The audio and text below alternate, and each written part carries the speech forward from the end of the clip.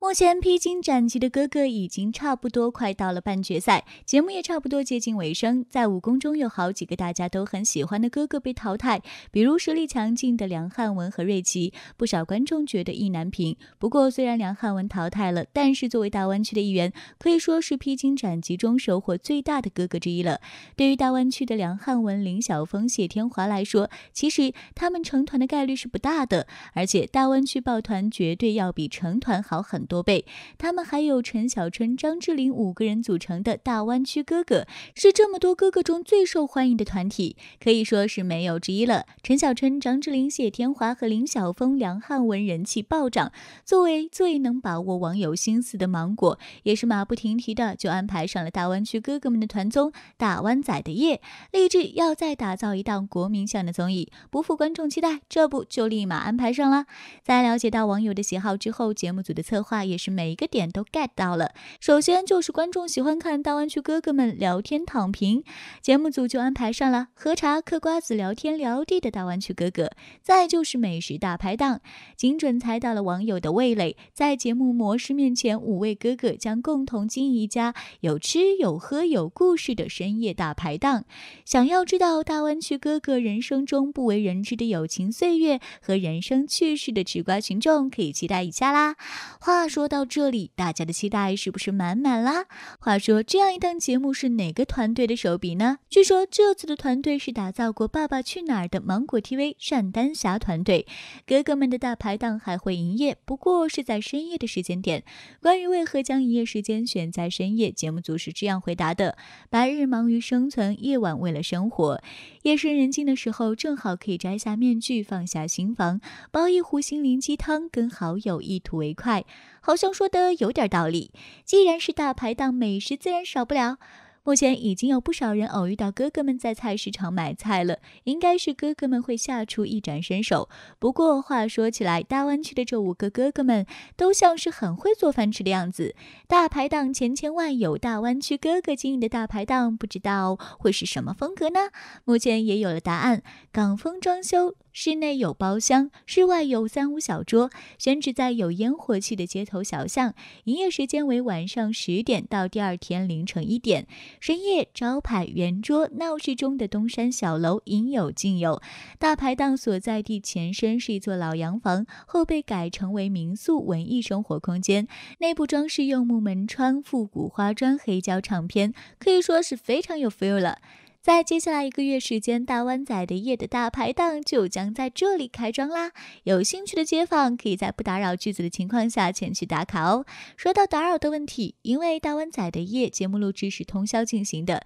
以至于不少人反映在凌晨还能听到艺人们拿着话筒唱歌的声音，因此有不少当地居民向有关部门反映，打扰了他们的正常作息生活。有关大湾区哥哥们扰民的说法也就此传开来。不得不说的是，大湾区哥哥们的受欢迎程度是真的高。早在节目还未开始录制之前，就有很多观众聚集在了录制现场周围，只为了能够近距离的看一眼哥哥们。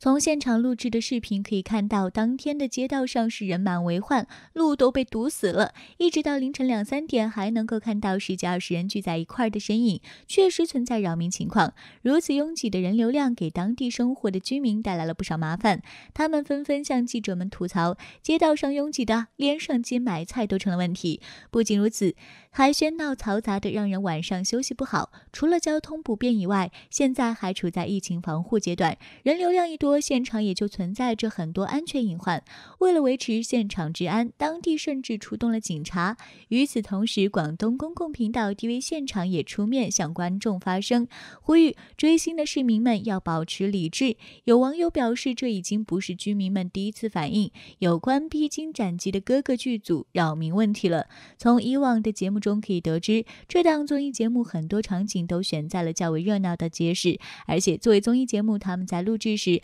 难免需要一些打闹的场景来提升收视率，因此扰民的现象一直都很常见。看到这里，有不少网友都感到很疑惑，为什么他们不把选景的场地放到偏僻的地方呢？这样的话，既可以不耽误拍摄，又不会扰民，难道不是一举两得吗？关于为什么不这么做，其实是有原因的。大多数综艺节目的拍摄选景地址，一般情况下都是经过当地政府批准同意的，而明星们在哪里拍摄，哪里就能够带来客流量的附属性能，大家也都看得到。因此，为了当地的发展和推广，很多地方都很乐意他们在当地热闹的街道拍摄。虽然这次扰民事件令很多人感到不满，但令人欣慰的是，陈小春一行人专门将带有大湾仔的夜敬上下午茶，请笑纳多多包涵等字样的下午茶奉上被扰居民的家中。不仅如此，每份纸条上还都贴心地附上了大湾仔哥哥们一行人的签名。由此可见，